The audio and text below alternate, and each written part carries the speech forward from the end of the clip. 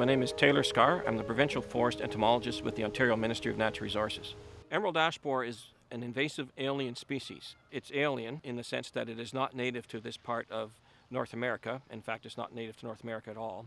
It's also invasive. The invasiveness is measured on things like the economic impact, environmental impact, ecological impact, and social impacts. The beetles are called emerald ash borer because of the green color that they have. It's an iridescent metallic green. The beetles are about 7 to 15 millimeters in length, and they are about 3.5 millimeters across. The larvae are white or creamy colored. They're very long and slender with bell-shaped abdomens, and they create serpentine or S-shaped tunnels underneath the bark as they feed. They can be up to 26 to 32 millimeters in length. The beetle lays eggs onto the trunk of the tree, and the eggs hatch, and the larvae or grubs crawl underneath, and they feed just underneath the bark. That cuts off the flow of food that normally travels down to the roots and feeds the roots, and also the water that travels up from the roots to the leaves. That causes the roots to die, which cuts off the water supply to the top of the tree, and then the top of the tree starts to die, and eventually the whole tree dies. Emerald ash borer only attacks ash trees, and you can tell an ash tree from other trees because it's one of the few species in Canada that has an opposite arrangement to its twigs and to its leaves. In other words, where one leaf comes out, there's another leaf comes out opposite on the twig, and the buds do the same. They have diamond-shaped patterns to the bark. Both the green and white ash have that. If it's a black ash, it won't be such a diamond shape, but it'll be very corky.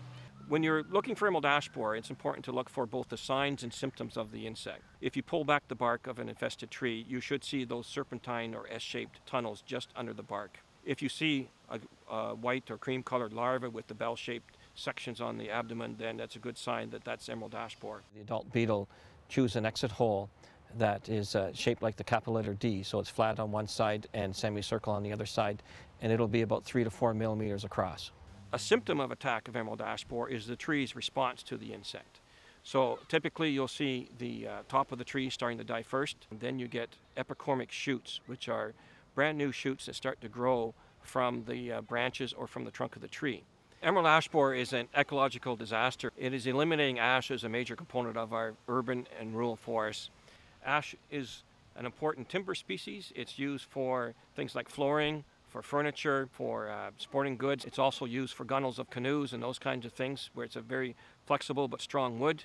Emerald ash borer is a beetle that was introduced from China into North America. We think it arrived in wooden pallets or wooden crating used to ship industrial materials to North America. It's most likely spreading by people moving infested material like firewood or in some cases maybe logs.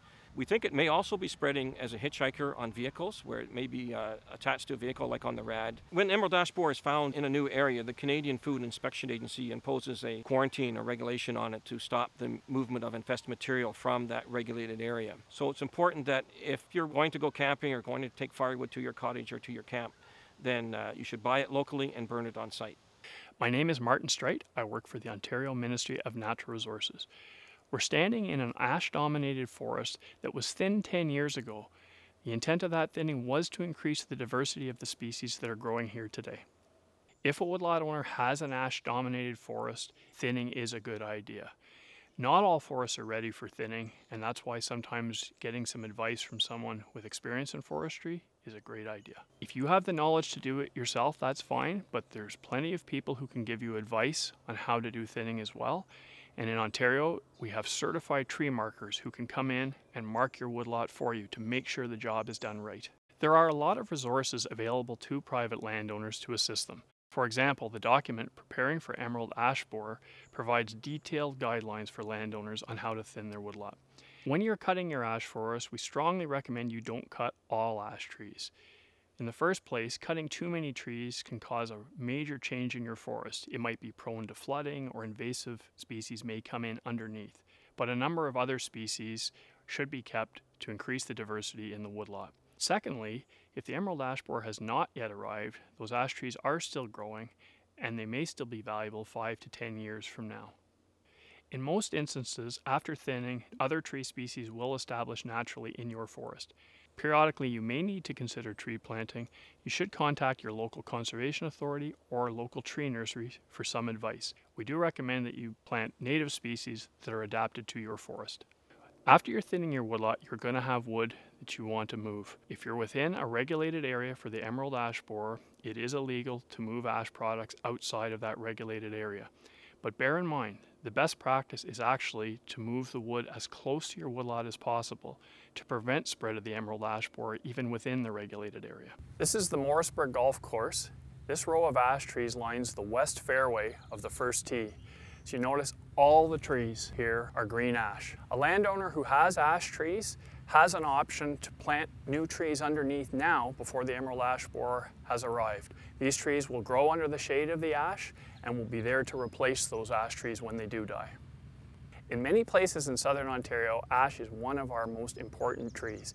We have it in our towns, we have it on our golf courses, farmers have it in their fence lines, it's in our forests. And when it is gone, it will affect the aesthetics of our towns, it will affect wildlife habitat, it will affect water quality, it will be a major problem. If you suspect you have the emerald ash borer, you should contact the Canadian Food Inspection Agency. You can also try your local conservation authority or Ministry of Natural Resources office to get help.